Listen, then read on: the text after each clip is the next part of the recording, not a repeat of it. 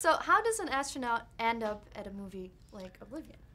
Well, my opportunity for Oblivion came from someone who actually is in the industry, works in the art department, because I had consulted on a prior movie, which I in turn was connected to through some of my aerospace connections, a company I actually do test flying for out in Mojave.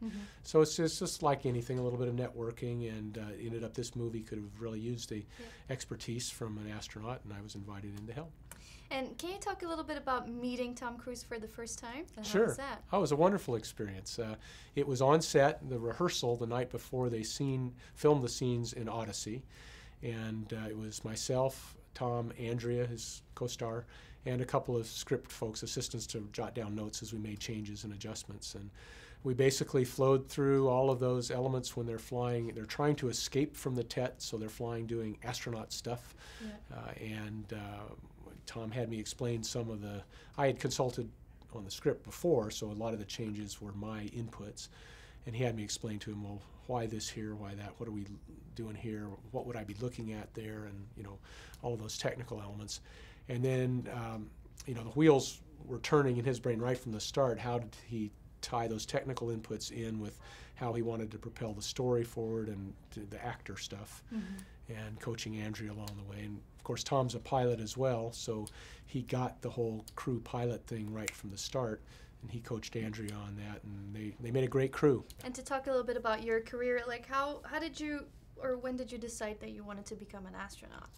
Oh, I was probably 6 or 7. I grew up with Mercury, Gemini, Apollo. I was 13 years old, first time we set foot on the moon.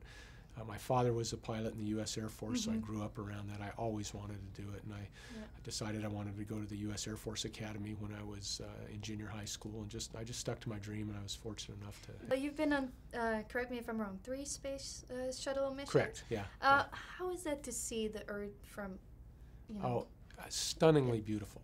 I'm so jealous. And as magnificent and wonderful as a visual feast that Oblivion was, and it's, perhaps the best movie I've ever seen in that visual, because it's just stunning. Yeah. It does not compare to seeing the Earth with your real eyeball from space, which I wish every human could have that experience, because it is really life-changing. Yeah. Is that how you expected it to be? Because you always wanted to become an astronaut, and then you see it. Was it? It was even better than I expected. And prior to that, or really prior to the training and having other veteran astronauts tell me, oh, Rick, when you get there, the best part of it's going to be seeing the planet. Yeah.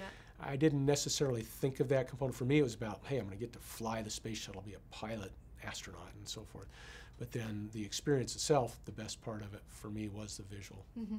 Was there ever anything borderline scary that happened in space? Oh, yeah. Well, yeah. Can you elaborate on that? Well, my second mission on Ascent, here I am weighing 3 times my normal weight. We're about 45 seconds away from main engines cut off.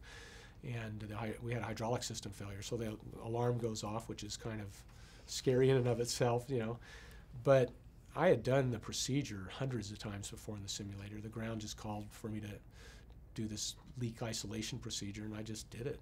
And it wasn't until after we got to main engine cutoff and things kind of calmed down and much less dynamic, then I go, oh, this was the real deal. This was not the simulator today. Thank goodness for all that training, Did you think you were going to die at one point? No, well, no. During the procedure, and it's the system. They have 3 hydraulic systems on the shuttle. It'll fly fine on 2.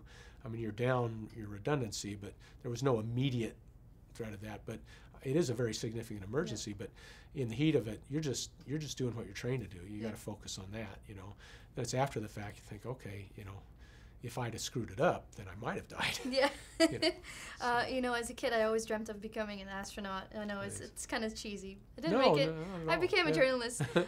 Do you have any advice for kids or people that have a dream like that want to become an astronaut? Well, the first advice I would give anyone, and it's the same advice I gave my 3 daughters, is find your passion, find your dream, and go for that.